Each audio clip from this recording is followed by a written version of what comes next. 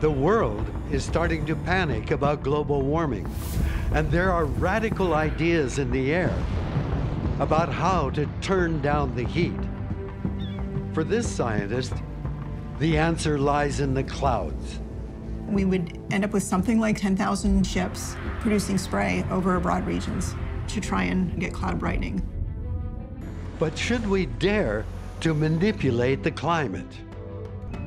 For others, the answer is to restore nature on a global scale. This tree stores about 5 tons of carbon. See this clump of soil right here? It actually contains more microorganisms than there are humans on this Earth. The good thing is that if we screw up this planet, we've got another one to go to. Oh wait, no, we don't, do we? How do we turn the heat down? Is there a plan B?